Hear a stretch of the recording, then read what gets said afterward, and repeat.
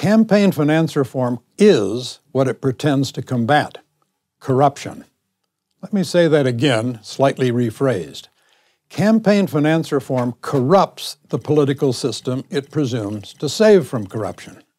Now that I've taken the trouble to repeat myself, you may be shaking your head, wondering how I could be so wrong.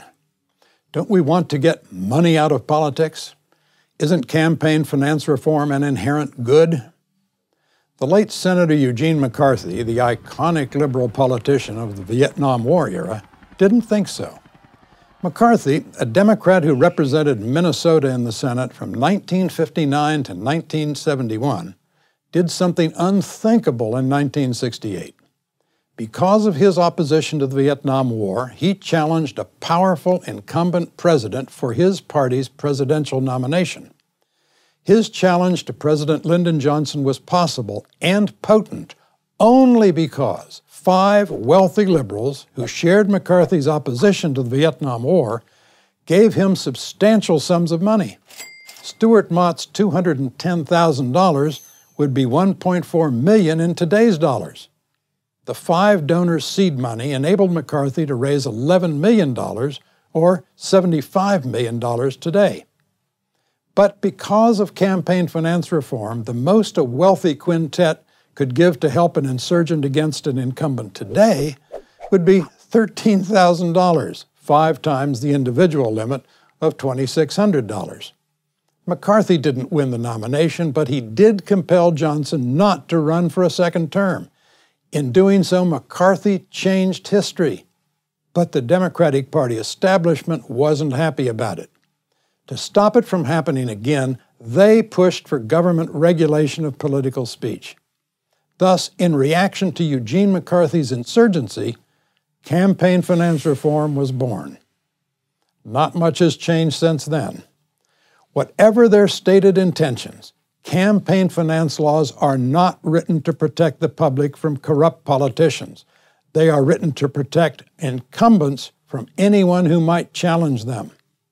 So, not only doesn't campaign finance reform disrupt the status quo, it encases it in cement.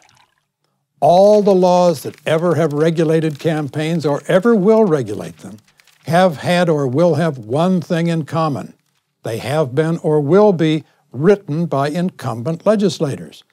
That is why such laws are presumptively disreputable and usually unconstitutional. But, reformers shout, politicians are bought and sold by big money interests, and we have to stop this.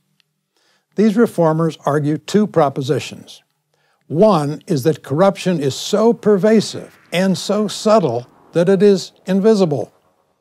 They resemble the zealots who say proof of the conspiracy to assassinate President Kennedy is the fact that no proof has been found.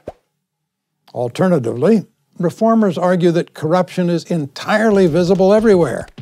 If politician A votes in a way that pleases contributor B, particularly if contributor B enjoyed access to politician A, that shall be designated corruption. But there is abundant research demonstrating that money almost always moves toward the politician with whom the contributor already agrees. In other words, money is rarely given in order to change a politician's votes. It is given in order to support politicians who already vote the way donors want them to. Nevertheless, reformers increasingly argue, see their justifications for restricting political action committees, or PACs, that regulating the timing, amount, and content of political advocacy is necessary to improve the tone of politics.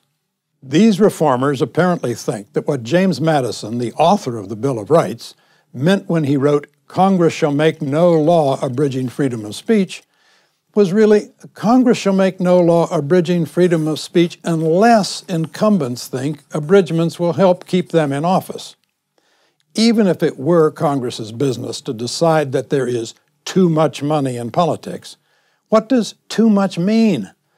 In the 2007-2008 election cycle, spending in all campaigns, from city council members up to the presidency, was $8.6 billion, about what Americans spend annually on potato chips.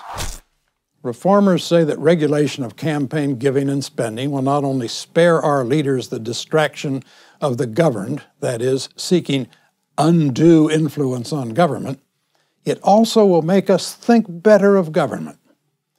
But a jaundiced view of government is often sensible, and certainly it is justified by all these campaign regulations, which have become a particularly virulent form of the disease it purports to cure.